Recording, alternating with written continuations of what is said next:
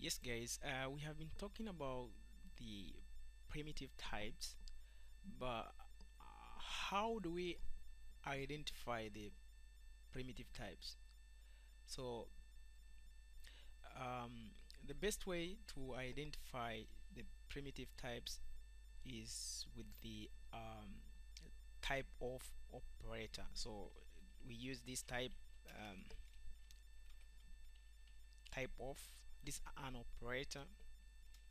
So, we use this one to identify which one is a primitive type and which works on any variable and returns a string indicating the types of data. Um, the type of operator works well with a string, numbers, booleans, and undefined. So let's say um, we did create the string of color, and I may I may want to use console.log,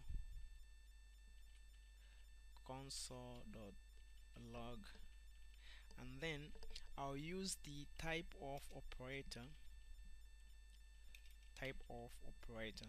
and then I may just put the string, let's say anything like um, ABC, and then if you enter, you find it's giving you this is a string.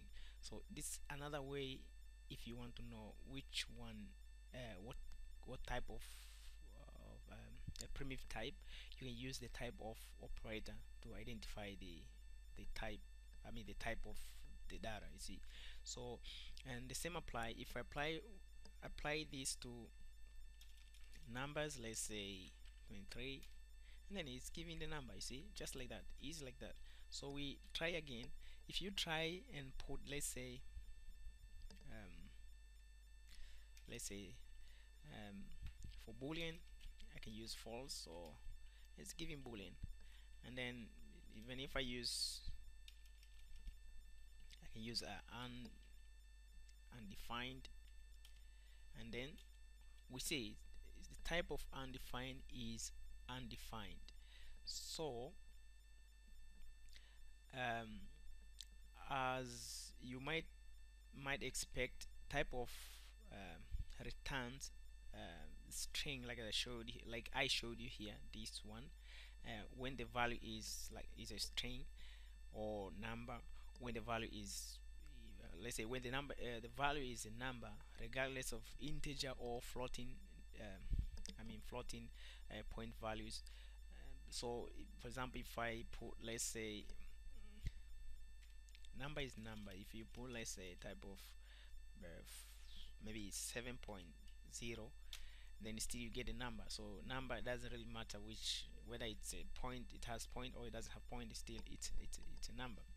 And boolean as well, when the value is boolean, you see identify, we have seen that also. So but the trick part is, let me clear this, clear the console, and but the trick part involves null.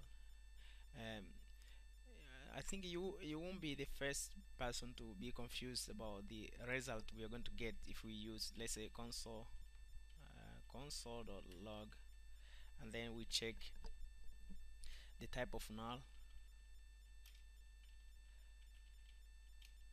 You see, the type of null, we are getting the object. So myself, the first time I was a little bit surprised. Why are we getting object? And we know null is among the primitive types that I said, 5 of them. If you haven't watched my video, the first video, I was talking about primitive types. So the null, it belongs to primitive types, but when I try to check on using the console log types of null, it's giving object. So this is um, how can I say this, it's like considered as error, um, this has been just, in fact, this has been like acknowledged that as an error by I mean Java committee, JavaScript committee. I mean people who designed and maintained JavaScript. So this you could reason that null is an empty object pointer, they say, or making an object or a logical return value, but that's still confusing, you know. But I mean the best way to determine if a value is null is to compare it against null directly, like this one. Let me show you something. So we say like console dot log, and then this say value.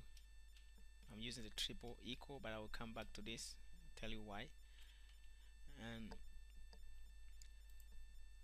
enter. It's giving me an error, but don't worry, just because it doesn't see this value. So what I have to do, actually I made a mistake, because what I have to do is that either I can just say var value. You see, this is the, before you need to give just like the error shows here, the value is not defined at the this, so it's like you have to create a variable before you can use it. So if I do that and do this, so you see the console log value is equal to null, and it's giving me it's false. So guys, you have showed you how you could identify the the primitive types. But the next tutorial, I'm going to show you how to uh, compare without um, cohesions, which is more of like how we use the single equal, double equal, and triple equal. So we're going to talk more about that in the coming video. Thank you, and remember to subscribe and